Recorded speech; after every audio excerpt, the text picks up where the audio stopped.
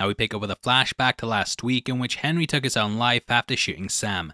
In the game, you immediately cut to black after that, and I think they went back to this in the intro to mirror it in the show.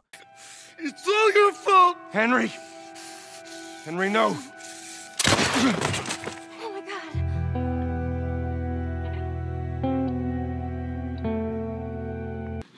Give me the gun. Henry, no! We also see some dead rabbits being taken in, and the winter chapter of the game started off with one hopping along before it was then shot by an arrow with Ellie. That's the cutest fucking thing I've ever seen in my entire life. And we also get a play on the scene from the game when Ellie tries to whistle. Shh, I'm learning how to whistle. You don't know how to whistle? Shh, does it sound like I know how to whistle?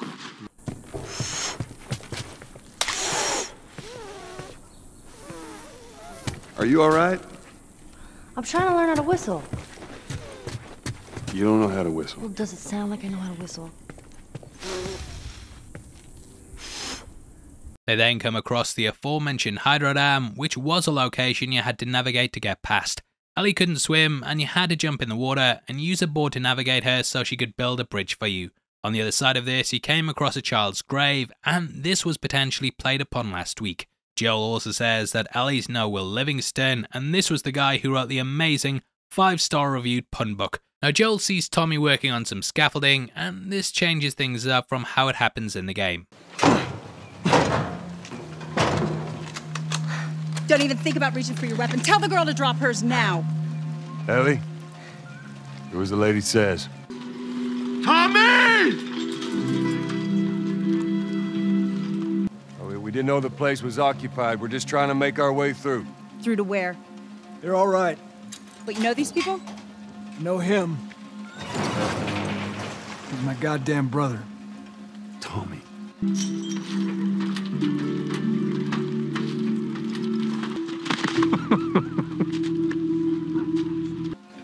Holy shit. How you doing, baby brother? We kind of combine the guns being drawn and Tommy being amongst them, whereas in the show we get the riders and then them taking them in. Tommy and Maria announce they're married, and it kind of calls back to this moment from the game. Maria is family, actually. Oh shit. Congrats. Ma'am, thanks for not blowing my head off. Would have been embarrassing, considering you're my brother-in-law. We all gotta get wrangled up at some point.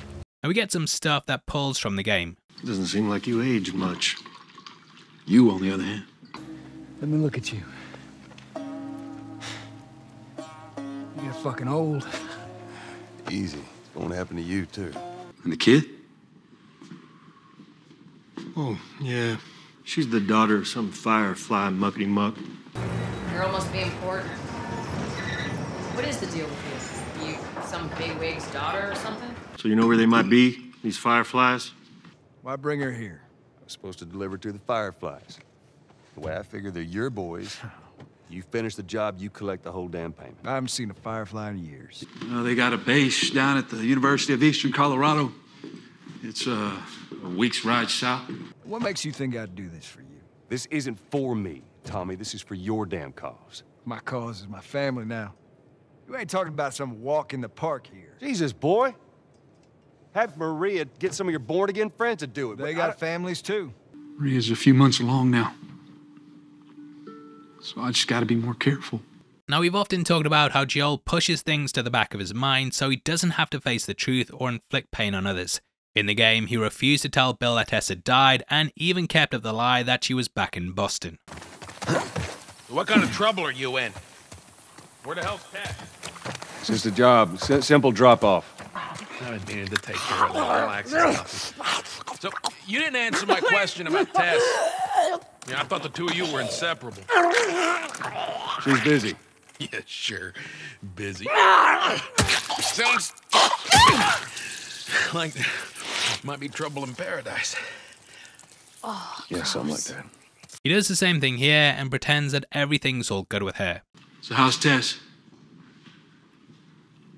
She's fine. I think he does this because talking about her death means that he has to acknowledge it happened, and with this brings the pain of their loss and also the feeling that he's failed. Now, we really see the difference between Tommy and Joel at this point when they discuss what they had to do to survive. They're very protective of this place. And for good fucking reason. I mean, folks find out we're up here. No, I heard. Wrong people might show up. So is that what I am? Am I the wrong people? This is how you gonna repay me, huh? Repay you? For all those goddamn years I took care of us. Those things I did, Tommy, those things that you judge me for. I did those things to keep us alive. We did those things. Took care. That's what you call it? I got nothing but nightmares from those years. You survived because of me. It wasn't worth it? They weren't things. We murdered people. I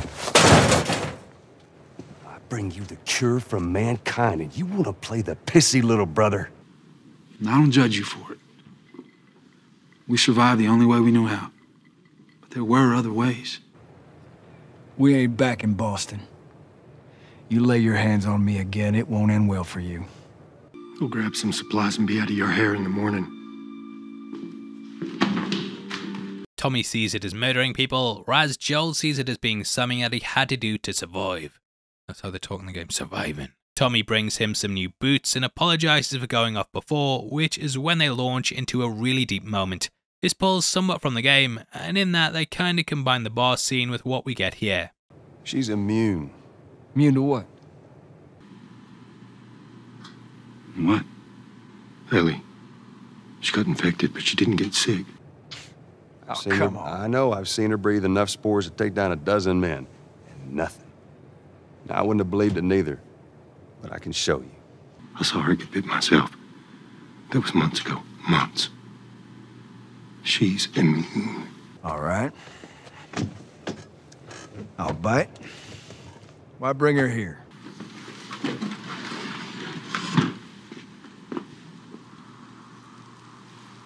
From the beginning. Supposed to deliver to the Fireflies. The way I figure they're your boys. You finish the job, you collect the whole damn payment. I haven't seen a Firefly in years. You know where they are. It was Marlene. She hired us to smuggle her to some Fireflies. What makes you think I'd do this for you? You want me to take her? I'm just gonna get her killed, I know it. I'll take that girl of yours to the Fireflies. You don't have to worry about it. I'll take her out at dawn. It's best this way.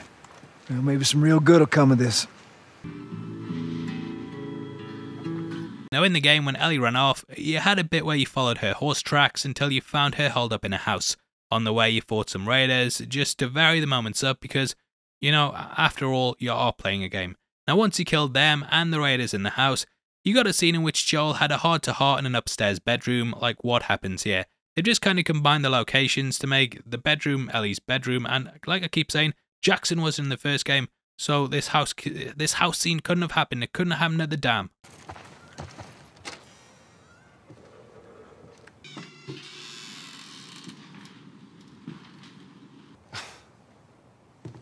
Is this really all they had to worry about? Is this really all they had to worry about? Boys, movies, deciding which shirt goes with which skirt. Boys, movies, deciding which shirt goes with which skirt. It's bizarre. It's bizarre. Tommy knows this area. Oh, fuck that. Well, I'm sorry. I trust him better than I trust myself. Stop with the bullshit. I made this decision for your own good. You'll be way better off with Tommy. Oh. What? Maria told me about Sarah. Ellie? And... You are treading on some mighty thin ice here. I'm not her, you know. Maria told me about Sarah and... No. I'm sorry about your daughter, Joel. But I have lost people too. I'm sorry about your daughter, Joel. But I have lost people too.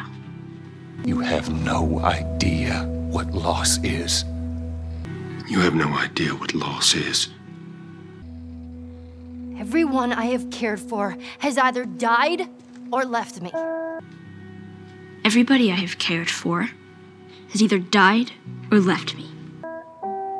Everyone fucking except for you. Everybody fucking except for you! So don't tell me that I would be safer with someone else, because the truth is I would just be more scared. So don't tell me that I'd be safe with somebody else because the truth is, I was just being more scared. You're right. You're not my daughter. You're right. You're not my daughter.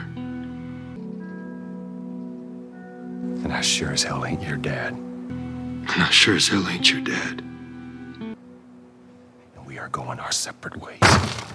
Get it together. We're not alone. Now come dawn, we're going our separate ways. And if I say no? Do you even realize what your life means? Listen, Why are you here? I came here to talk to you. No, why are you still here? Well, I guess we're both disappointed with each other then. What do you want from me? Admit that you wanted to get rid of me the whole time. Now they say their goodbyes, which takes us into the university section. This too pulled from the game, and it was at this point that we learn more about Joel's past in which he wanted to be a singer. This too is reflected in the scene when they arrive. Well, when I was a kid, I wanted to be a singer. Shut up. Why is that funny? What'd you want to be? Well, when I was a kid, I used to want to be a singer. Shut up. No, serious. Sing something. No. Come on, I won't laugh. I don't think so. Joel, please. You gotta sing something now. No, Come on now, I'm not gonna laugh. you're already laughing. Okay, true. Anyway, they reach the University of Eastern Colorado, and Ellie points out the mascot like what we get in the game. Home of the Bighorns. What does that mean? Team mascot? That's a giant ram. You guys were like some idol worshippers. When it came to sports, hell yeah. They also come across some monkeys, like what we see in the episode. Are those monkeys? Must be from the old labs. Look at them go. Aw, are those monkeys? Yeah, a whole mess of them. Now firstly, Joel and Ellie enter a main hallway, and this looks similar to where Joel collapsed in the game, in that you were ambushed by bandits and he was impaled by some rebar after wrestling with one and falling off a balcony. Joel and Ellie find a list, and this is similar to the ones you'd come across in the game when visiting the area. I did actually wonder whether this university was the one they modelled the game after, as the environments are so similar down to the staircase in the rooms. They also bring across the moment in which you think the infected might be inside, and this is revealed to just be some monkeys.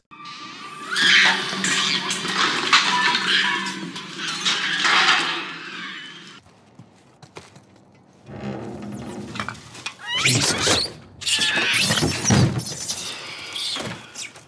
Now here they find a map with the location St. Mary's on it. This shows where the Fireflies have moved to, but it's interrupted by some raiders who arrive at the location. The attacker brings a baseball bat with him, which is a weapon you'd often use in the game. Joel strangles him and breaks his neck, which is also a move you could pull off when you grab people in this position. Nice little detail is that Ellie has her gun drawn here and is ready to shoot the guy like how she did with Brian. The pair make it out, but Joel ends up falling off the horse, which ends the episode like how this chapter does in the game. Joel's worst fear has come true, and he's now left Ellie in a very vulnerable position. Now at this point we hear an acoustic version of the song Never Let Me Down Again. If you cast your mind back to episode 1, then you might remember that we heard the Depeche Mode version of the song playing over the radio at the end. This spelled danger, and it's very much bringing the first time they set out full circle with this one. The song was about taking a ride with a friend that ended up letting them down, which is of course reflected in Joel here. If you want something else to watch, make sure you check out one of our breakdowns on screen right now. Got a good one, probably, might do, might be rubbish, but yeah, definitely head over there right after this. By the way, thanks for sitting through the video. I've been Paul, I'll see you next time. Take care, peace.